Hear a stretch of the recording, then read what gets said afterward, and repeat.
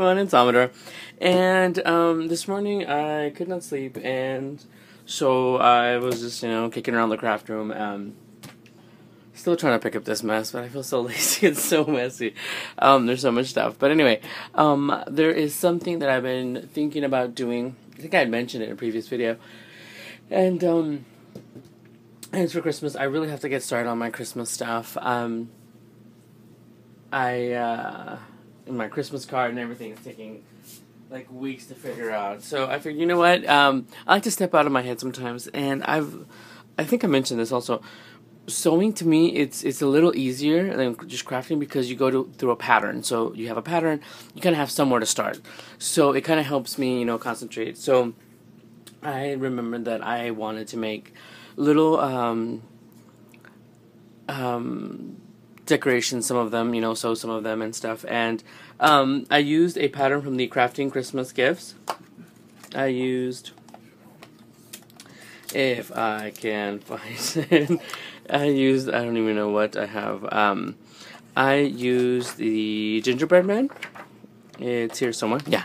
I used the Gingerbread Men pattern, and I wanted to make it a little bigger because I wanted them to be small cushions. Basically, I made small cushions on for the for our sectional. So I didn't want these darker ones because our sectional is a brown suede, like ultra suede or something like that fabric. So it's brown. Our curtains are tan and brown and stuff like that. So I wanted something lighter, but I still wanted them to have the look of Gingerbread Men. So, and the cool thing is, I kind of saw this one that has like little lines in it and everything, but whatever. I made some. Now, I've done it before. I've made some of them, and here is my first attempt at the Gingerbread Men, and it was a sad attempt. It looks like a voodoo doll. It looks like a really bad voodoo doll. So anyway, so I wanted to make them, and I went ahead and printed out the pattern, and I wanted to make it larger, so I printed different sizes, and then I cut them up, and I saw which one was kind of better. I didn't want them to be too big, but I wanted them to be, still workable. So I blew up the pattern 300%. That's pretty big, I know. 300%. And, so yeah, so I went from there, and I used some fabric from Joann's. Let me grab it. And I don't know the number or anything like that. I just know that it's called khaki, and it's kind of like it looks like khaki. So khaki. And then for the bow, I used this fabric.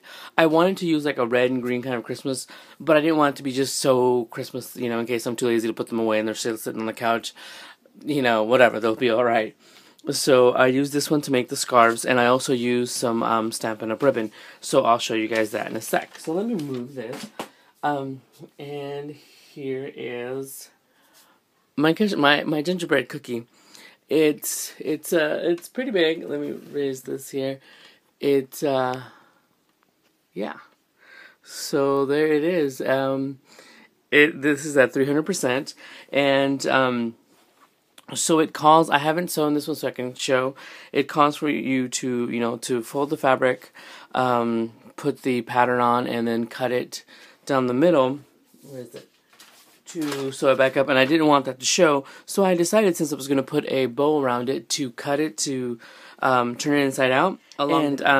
So I haven't sewn this one closed, so you guys can see. So it has the cut right here where you turn it inside out and everything. So when I do sew it, the bow will cover the stitching anyway, and you won't see it, especially if it's going to be on a couch. If company comes over and they see and they pick it up, and it's not showing the stitching. There's a little thread there. So anyway, and then I got the fabric and I just cut it and then tore it.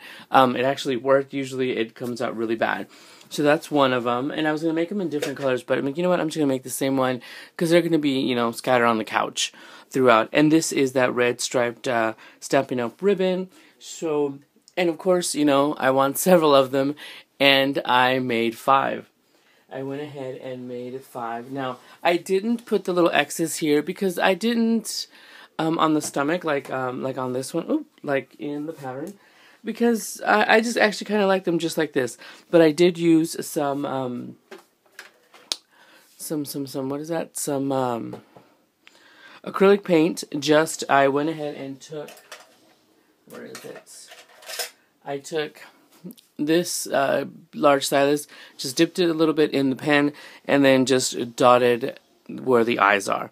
So yeah, so that's just a little bit of pen. I'm still debating if I want to put some blush on them or something like that. I can't find my chalk, so if I do go to the store, I'll get like a pink chalk or something again to rub in a little cheek, which I might, just to kind of give it more color. Like I said, they're very simple, and they're very large. Where's my ruler?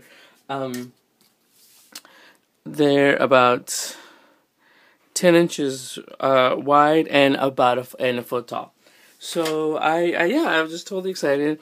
I was only gonna make them with this bow, but this just basically, I was inspired by the picture on the in the book, so I figure I'd do them like that, and they're just super cute. I didn't overstuff them, as you can see. They're not that stuffed. I try to get them as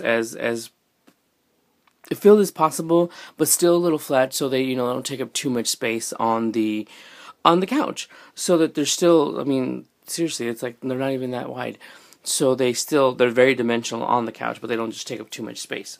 And I just did 2 with the red bows, and 3 with the blue. I'm trying to find something here.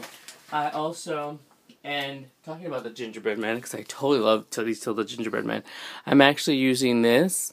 This will be an upcoming project that I have as well. So these are paper with little bows. So just a little sneak peek. There you go. And do you guys want another sneak peek? Okay, well, this is more like an old peek, because I've been working on this other piece, and I just haven't gotten around to, let me move some of them, and I just haven't gotten around to finish it. I'm afraid to. Truth be told, I'm afraid to, because I can sew with the machine. I'm just not that good. Ooh, look at that. It's snuck in the camera. I'm just not that good at the individual, like, stitching. So I actually already started making a Tilda polar bear. I actually do have the polar bear fabric that I got from Stitchcraft Create, but I started this before I got the fabric, and I actually used this ivory velvet, which I truly can't even remember where I got it, because to go back and get some more. It's so soft, and it's not the crushed velvet. It's just smooth ivory velvet that I was actually going to use to make flowers. So yeah, so look how cute. I need to, as you can see, it's pinned right now. I need to sew the legs to the body, and then add the facial features with the thread, with the embroidery thread. There's a little tail. So yeah, so that is my other sewing project. Cute, huh? Totally love it. So, and let me show you. It stands and everything. Look how adorable. Or you could stand it like this. How cute is that? So yeah, I totally started that. I just haven't sewn it. I'm afraid to mess it up. So, but I might as well just do it and get it over with. Pull off the Band-Aid. So yeah, so there are my Christmas gingerbread cushions for the couch. I was thinking of making several and stuff like that for other things, but I might stick one here, stick one in like a little basket or something with some branches or some giant pine cones or whatever. I mean, but I can do whatever I want. I think so yeah, because I made 5, so I mean, I only really need a few on the couch. So, but yeah, totally love them. I know this is totally random, but hey, it's what else can you expect? So yeah, and hopefully, if I can finish today or tomorrow, the project with the little gingerbread man. So yeah, I've been working on those for a while, just trying to figure this and that out to get it done.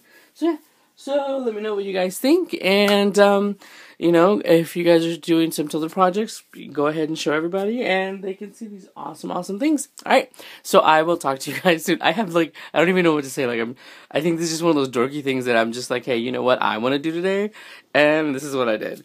So it's not like an actual project or for anything or for a swap or anything. It's just Truly, truly, this is one of those. This is one of those projects that are just for me and for Nathan in my house. I actually told him about this before. I'm like, hey, I'm thinking about doing this and this because he knows that this year we're going to go for a rustic, not so much as country, but just maybe just rustic Christmas and simple. Because I want to make a lot of the stuff for it. So yeah, along with some polar bears and whatever.